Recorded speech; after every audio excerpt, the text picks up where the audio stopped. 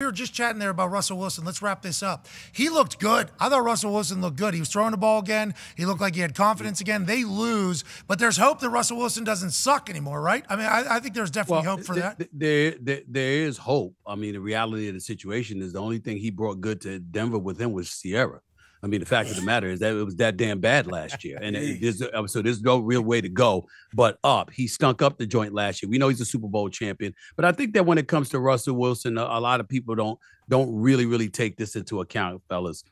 When Russell Wilson won the Super Bowl, that was fine. When they lost the Super Bowl, when Darry Bevel and Pete Carroll decided to let him throw the ball over the middle instead of giving it to beast mode at the half-yard line after he had gotten them up to that point, I don't think people really take into account to really revisiting the divide that created with the Seattle Seahawks back in the day. The Legion of Boom and others were not turned on by that. They were never the same. And then ultimately, when the keys to the throne were handed to Russell Wilson per se, and obviously he was more than respectable. We got him to the playoffs continuously and what have you.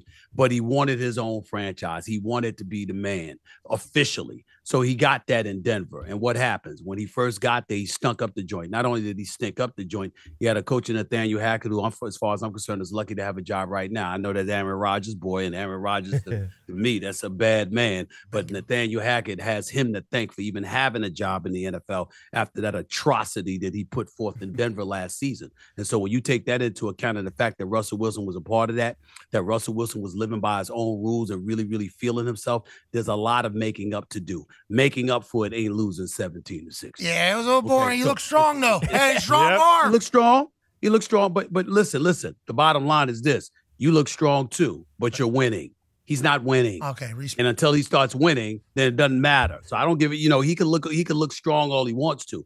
You got to get it done. And 16 points against the Las Vegas Raiders ain't gonna cut it. So you can say he looks strong, and I don't disagree with you. He did look relatively good last year, but it's in comparison to what we saw last season, which was hot garbage. Yeah, we all agree. Those games were terrible to watch, tough to watch. I appreciate the compliment. A little sunburnt right now, so I think you're seeing a little more vascularity from that Alabama sun. Speaking of losing games last year, the Denver Broncos did a lot of that. They bring in Sean Payton. The way he started his tenure is something else. Rex Ryan said he didn't like it earlier. I didn't get a chance to hear the reasoning. But Sean Payton starts his tenure as the Denver Broncos head coach with the wealthiest owner in sports at home with a surprise onside kick from his kicker, formerly of the New Orleans Saints, a little dribbler to the right. And everybody says with the new rules, you can't do any onside kicks. You can't do surprise onside kicks. Well, they did. They should have got it. A little bit of poor execution. He touches the ball half a yard before the 45-yard line. Ball has to travel 10 yards from kick, obviously. But I like the fact that guy right there used to be offense coordinator. Is that Manuscabek? No, that's special teams coordinator, though, formerly of the Jets. Hoff? Wim Hof? Not Wim Hof. His brother? Westhoff. He's been in the NFL 1,000 years in the special teams world. He obviously had a big say of Sean kicking that, but Russell looked good. Yeah.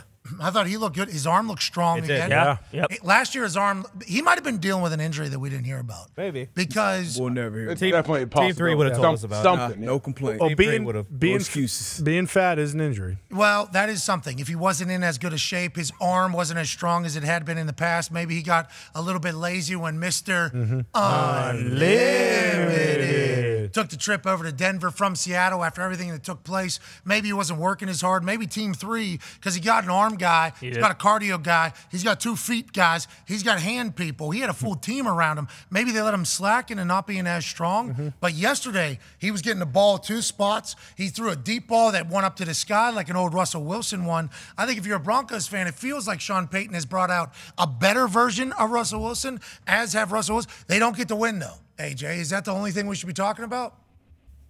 I mean, I think right now it's like it's not a moral victory, but it's definitely a victory for the Broncos that Russ does kind of have. He looks a little bit like old Russ. He doesn't look like Russ of last year. So we know, okay, this is still possible. He can still play at a very high level. He put together a great first half. We see that. But why would you not be excited about the onside kick to start? What's wrong? What is Rex think it's too careless or reckless? I did not hear his exact reasoning. It was just a headline across the bottom. But also, teams that do that are normally desperate. You know, like you don't think you're a good team. I think Sean Payton was just letting everybody know, hey, This is how we're playing football, right? Yeah. Trying to win. This is how Will Lutz, the kicker there, formerly at the Saints, misses extra point and field goal. Not normal for Will Lutz. He's going to have to find a stroke or he's going to be out of a job.